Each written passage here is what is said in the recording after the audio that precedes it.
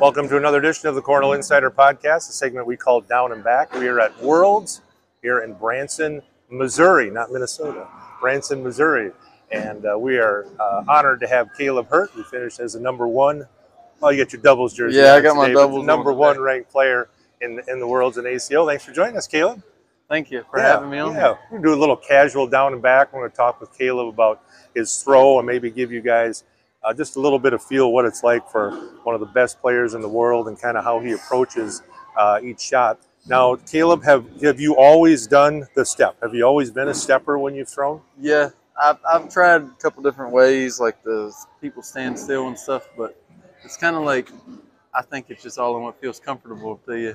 I mean, if it feels good, stick with it. That's what always been my mindset. Do you think for the people who are trying to get better social type players, simplifying the throw, is that one of the most important things so you're not up there brain freezing on how you're throwing? Is that important? Yeah, I think it really, I've seen all kinds of types of different throws in the game. And, I mean, you have good players that throw all kinds of types of ways. So, basically it's all in whatever feels good. And I just go by whatever feels good. Well, you're a young guy, but, you don't throw that, I guess, the traditional, you see those guys throwing those carpet bags that are just flopping and rolling. You can throw that shot, but you're kind of a more traditional type thrower. Is that true?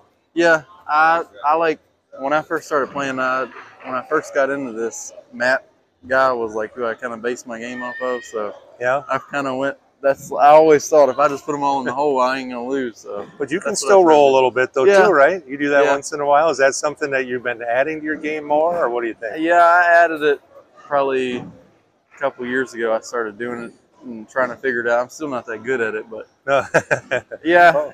it helps me out in some situations sometimes when I don't want to shoot an airmail or something. I feel like the smarter thing to do would be to do a roll. So it definitely helps me out a little bit. All right, well, let's do a little down and back. We'll talk as we play here. People can kind of see your throw. Most people have seen your throw, and then we'll talk about it a little bit once we go down. So you put the first one in the hole, then I'll see what I do, okay? I might. Ooh. And I might score a point here. Look at this.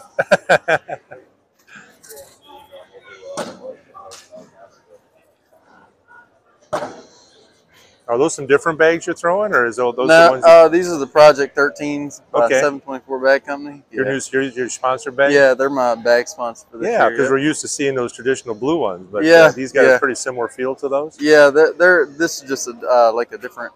The ones I was throwing yesterday were the Project 13, but they were a little bit faster set because the boards were kind of sticky, so I kind of chose them. But all right, we'll see if I can get them here. Come on, old man. There we go. We can get around that. Oh.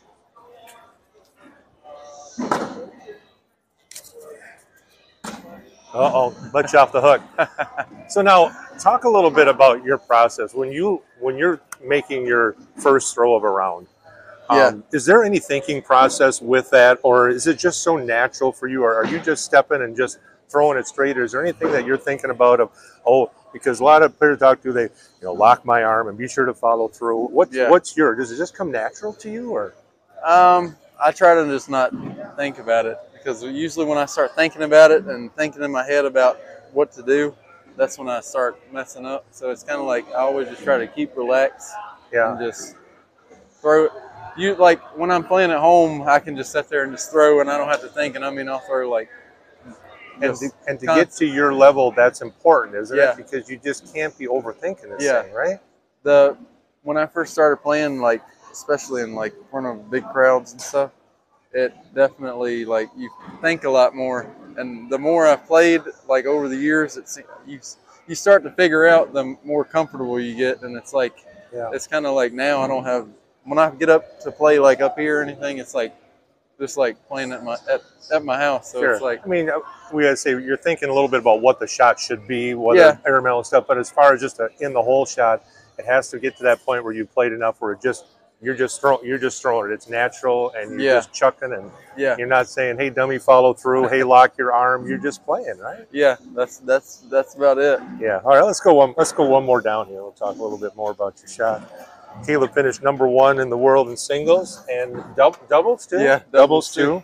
All right, with your brother. Yeah, Isaac. Isaac. Yeah. All right, how old is Isaac? He's 14. 14? Is he getting as good as you? He's getting there. If he had the same like mindset I do, he could be. There's that maturing process, isn't there? Yeah. Where you have to roll from bag to bag. Because when we see you play, very little emotion. Yeah. And you have to. That's important, isn't it? Yeah. Oh yeah, it definitely You can't is. be jumping around when you miss one bag, right? I get a little bit frustrated sometimes, but I try to not let it get to me. I just if I miss it, I'll move on to the next round. All right, I'll do first bag this time. See if I can put some pressure on you. Okay. All right. Look at that.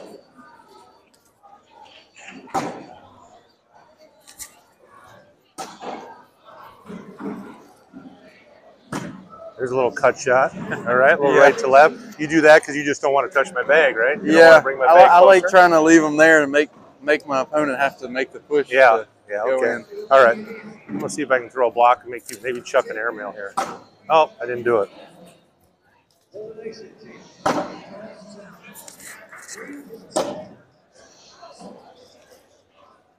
So how different when you're throwing the cut shot versus the traditional in the hole shot? There obviously is a little bit of an adjustment mentally of how you're releasing on that. How do you do that? It kind of all depends on like where I'm cutting from. Like that shot right there, I kind of when I come through, I kind of pull my hand that way a little bit more. Okay. Versus when I just throw a normal bag, it's just kind of straight out. So it's a little more, just a little more. Yeah, just a little more pull that way. Yeah. And then same with like an inside cut bag. I kind of like instead of like opening up my hand, I just kind of keep it like that. Okay, just a different release, same thing, but just that different release. Just a different release point. And what about your roll shot? Is that an opening up? Yeah, that's kind of like the same as the cut would be, but I kind of pull up, kind of when I let go of it. Yeah. Basically what I'm trying to do is get the upward rotation of the bag, so when it hits, it just like bounces right over. We've done a couple videos on roll shots and stuff like that. Is that important when people are learning that cut shot and roll shot? It can't be a completely different delivery. You're saying it's the same thing. You're stepping, and all you're doing is just something different here, right? Yeah. On the release. Yeah. Yeah. It originally when I first started doing it, trying to figure it out, like I had a different grip and like everything for when I tried to do it. But as I practice it, I kind of got it now to where I can grip the bag the exact same way every time and just basically make a different release point, and I don't have to change the grip or anything. Yeah, in the bag. And that's important. I mean, you can't be changing your grip and changing stuff in the middle, because sometimes those cut and roll shots, my son and I have talked about this, he's behind the camera, you can go 20, 30 minutes in the match without throwing one, right? Yeah. Oh, so it's got to be something close to your normal throw, otherwise it's just going to be awkward, right? Yeah, it definitely is, yeah. Yeah, all right. All right, let's go down here again. Now this is we'll give you a plug for your new bag sponsor. What do you got? What do you got there? 724 Bag Company, Project 13. Okay, and where are they out of? Pennsylvania. All right, awesome. Awesome. So we'll see a little different look for Kaleb Hurt, not those traditional blue Reynolds that we've seen all the time. But this year, this will be where I'll be throwing next year. Yeah. Me and Isaac. Awesome. All right. Go light them up there, Kaleb. Go ahead. See if I can put a block in front and make you do something. There we go. All right. There's a little roll over there. Now you touched my bag a little bit. A perfect shot would have been just to go and leave me right there, right? But still, not too shabby, all right? Not too shabby. Let's see if I can put mine right in front and leave you there. All right, there we go. All right, little airmail. I'm just going to try to go in front of there we go.